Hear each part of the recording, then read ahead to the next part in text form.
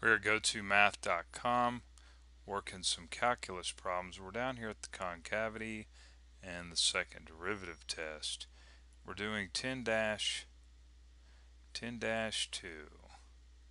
Looks like it says find the concavity. We have f of x equal to negative 1 over x plus 7 squared.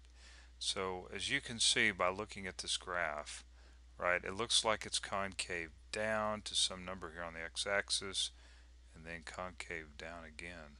That's what it looks like, but you know what? This is just a small snapshot of a very large graph, believe it or not. In fact, it's so large it's infinitely large, the graph f of x, but we're just seeing the interesting stuff around the origin. It's always interesting around the origin. Alright, so let's go ahead and write this down. Let's see if I can remember this. It's a negative x plus 7 squared. X plus 7 squared. So we have f of x is equal to negative 1 over x plus 7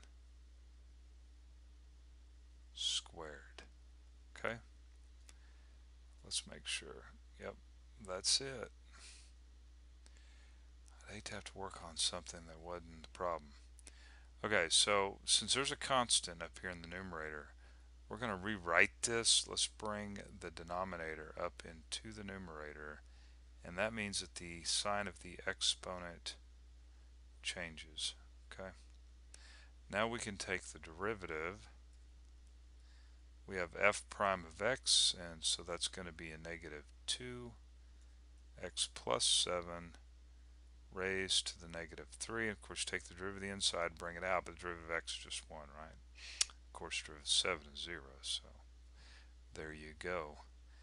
Now we'll find the second derivative by taking the derivative of the derivative. What? Find the second derivative by taking the derivative of the derivative. Yeah, that makes sense. Negative 3 times negative 2 is 6. X plus 7, subtracting 1, you get negative 4. And then, of course, the derivative of the inside, bring it out, is just 1. Well, there you go. Now, what we'll want to do next here is go ahead and write this with positive exponents. And I'm sitting here looking what happened to the negative. It got more. Okay, yeah.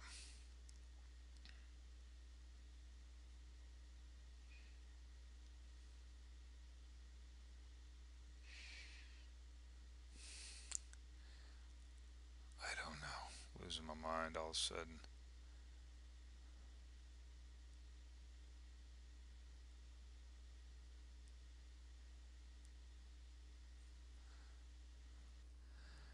You know, I was going to redo this video, but I've decided not to. So you probably seen this. I'm like sitting here going, something's fishy with the negatives here. This should have been the negative. I left the negative off, it looks like. Okay, no big deal. We can fix this.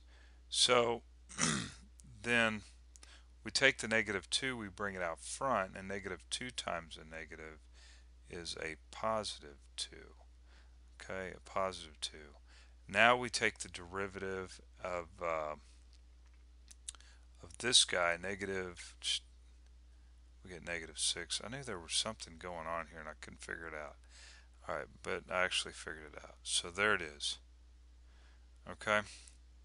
Alright, we set this thing equal to 0. You might have caught that immediately and you're like, oh wait, what are you doing?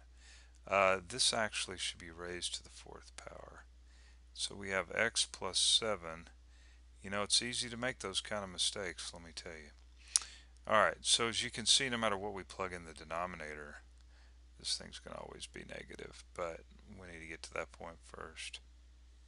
Well, as you can see, there's no solution to this, but we do have to look at the denominator, and what makes the denominator 0, that's important. And that's going to be that negative 7 right there, because there's a vertical asymptote at negative 7, so we got to use it. Now, let's use negative 8 as a test point, and I always use 0. Alright, 0 is easy to deal with. Alright, so what we'll want to do now is go f double prime of negative 8. And like I said, we don't care what that number is, just if it's negative or positive. So take negative 8, plug it in. Well, we know that this is going to always be a positive number down here no matter what you plug in for x. But we have this negative out here, so negative, right? Negative no matter what. So this is going to be a negative number. We know that's concave down up to negative 7. And then we do f double prime of 0. Plug 0 in, and obviously we get negative again. Right. So that's a negative number also. So we end up with, I'm like, where should I write this? I'll write it right here.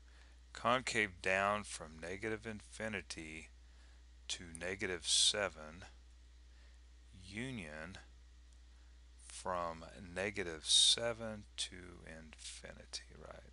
Of course, we cannot include negative 7. Okay, so there you go. Let's go over, and of course we can look at this, right? We got concave down, 1, 2, 3, 4, 5, 6, 7. That looks about where that vertical asymptote is. Okay, let's make sure the script is good. Concave down, looks good. Alright, so you can come on over to GoToMath, practice this stuff, and maybe we'll meet up. Alright.